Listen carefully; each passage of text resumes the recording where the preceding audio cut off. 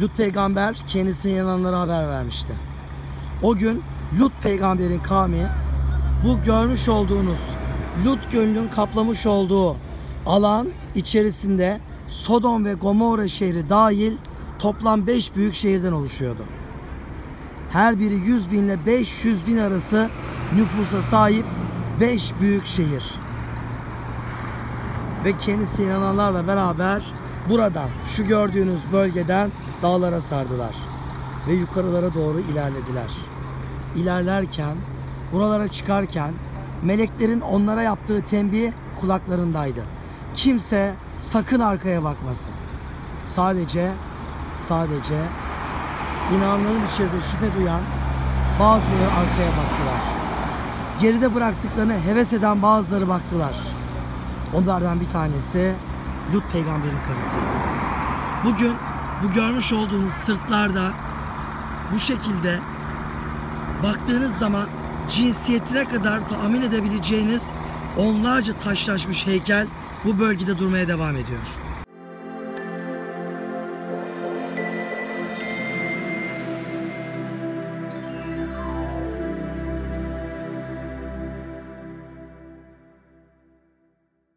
Üç yakışıklı genç Halilürrahman şehrinde Hazreti İbrahim'i ziyarete gitmişlerdi. Ve Hazreti İbrahim onlara sordu. Kendileri aslında büyük meleklerdi. Cebrail aleyhisselam ve diğerleri. Buradan sonra nereye gidiyorsunuz dedi. Yeğenin Lut'un kavmini helak etmeye gidiyoruz dediler. Ve üç yakışıklı genç suretinde işte buraya geldiler. Geldikleri yer bugün Lut Gölü'nün kapladığı deniz seviyesinden tam 417 metre aşağısındaki bu bölgeydi.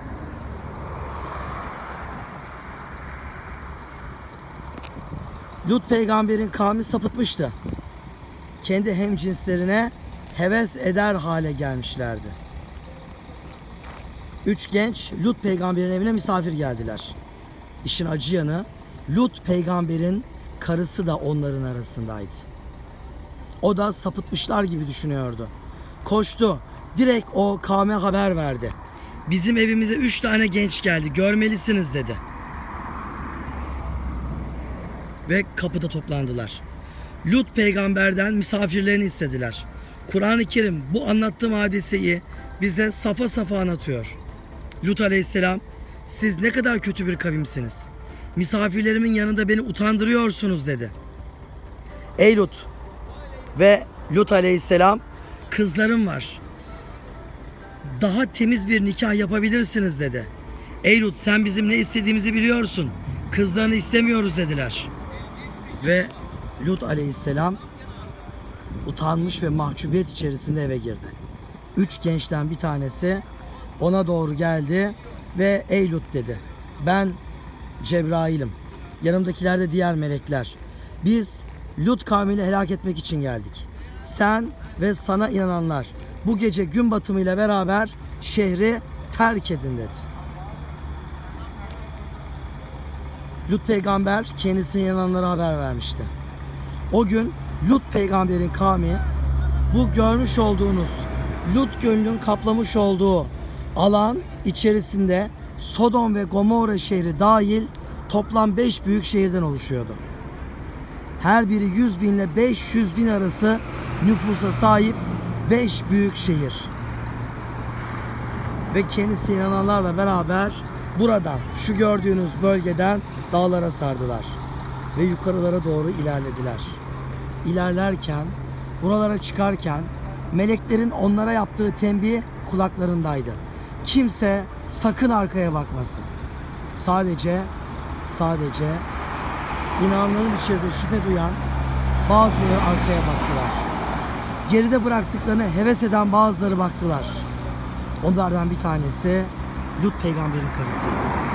Bugün bu görmüş olduğunuz sırtlarda bu şekilde baktığınız zaman cinsiyetine kadar tahmin edebileceğiniz onlarca taşlaşmış heykel bu bölgede durmaya devam ediyor.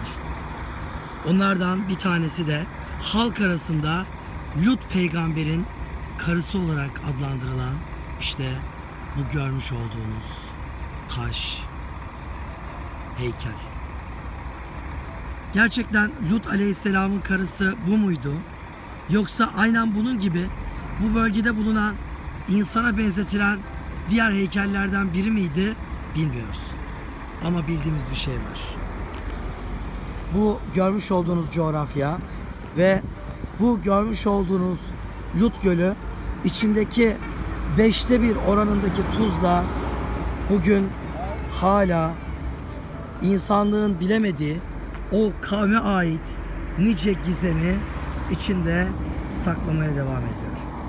Bir gün bu suyun altı layıkıyla yoklandığında belki de Pompei'nin keşfi, Herküleym'in keşfinde olduğu gibi o insanlar her şeyleriyle karşımıza çıkıverecekler.